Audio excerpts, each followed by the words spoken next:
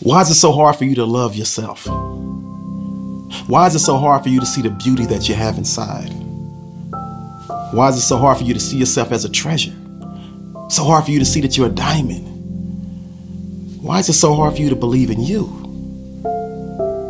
Why is it so hard? I totally understand why it's so hard, because it was hard for me. My mom passed away when I was 4 years old. Grew up with a mentally abusive stepmom.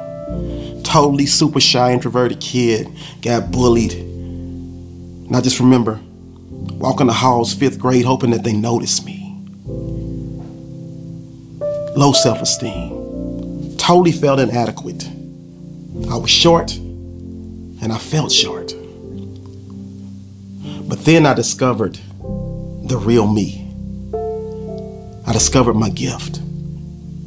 And I stopped worrying about everything and all the outside influences. I stopped worrying about what people thought about me. And I started believing in myself. I kicked all the negative demons out of my head. See, sometimes we have to get out of our own head. And there's so many negative self-talks, so many negative conversations that we have with ourselves on a daily basis that lead us to low self-esteem or feeling inadequate.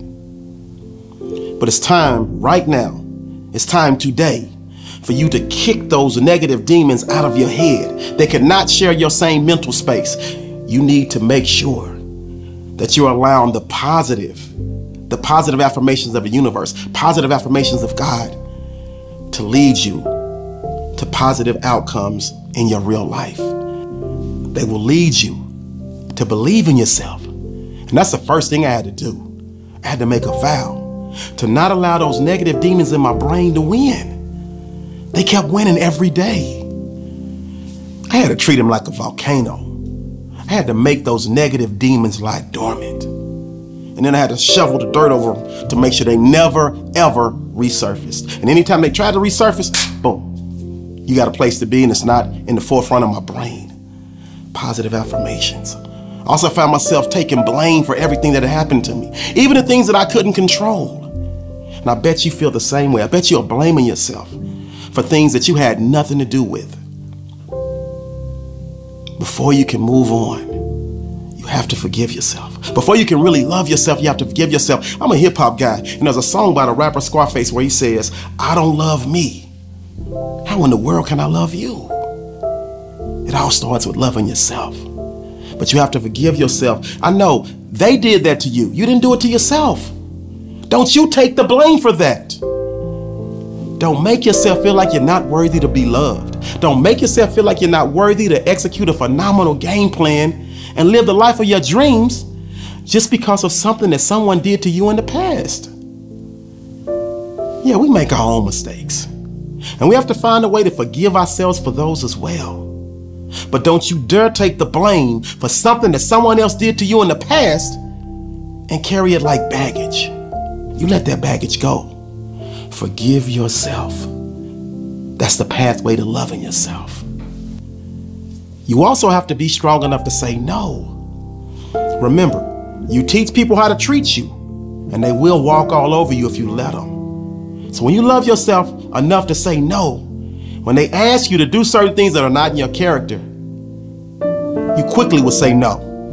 I'm not doing that. Because I know if I allow myself to go there, I'm going to be the one that's hurt. I'm going to be the one that's broken. I'm going to be the one that's battered and bruised. So absolutely not. And I've said this many times before. Some of you guys are weak and you're quick to say yes.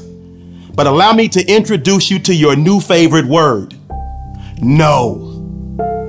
Love yourself enough to say no. And finally, I know for me, there came a point in time where I was in a relationship and it ended, and I sat down and I self-assessed and I told myself, listen, I'm not where I want to be at in my mental space and in my physical space. Let me learn how to be okay with me. Let me learn how to be okay loving me. Let me learn how to be okay walking alone in my own personal space for a while. And that's the exact same thing that I need you to do. I need you to learn to be okay by yourself.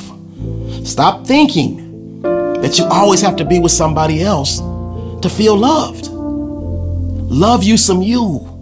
Love yourself enough To wake up every day and be simply okay if it's just you, yourself, and you. Figure out your likes, figure out your dislikes. But never ever again feel like you need somebody else to validate you. You need nobody else's stamp of approval. And I promise you, when you're okay in your own skin and you love yourself enough to realize I don't need anybody else to validate me, that's when the universe, that's when God will allow the right person to walk into your life. But today, it's all about you.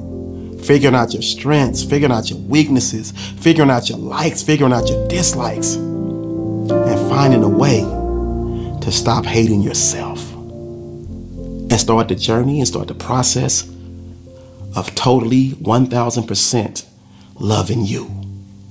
Because believe it or not, you are worth it. And so if you're not strong enough to get into a mirror and say positive affirmations like I am enough, I am worthy, I'm phenomenal, I'm awesome, then I am the reflection of you in the mirror right now telling you that you are enough, you are worthy, you are awesome.